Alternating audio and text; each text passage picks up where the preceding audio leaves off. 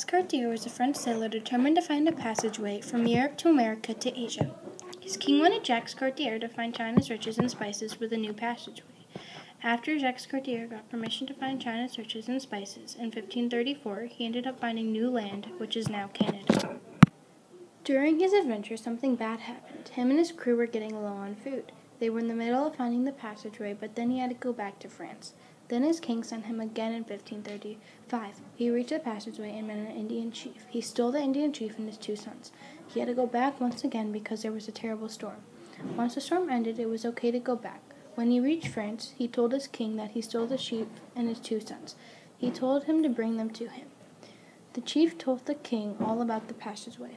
The king told him that he had to go back because Jacques Cartier didn't map the passageway. He went back with the Indians to find it in 1541. Finally, he mapped it.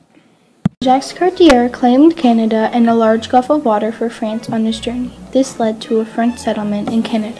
Sadly, Jacques Cartier died on September 1st, 1551.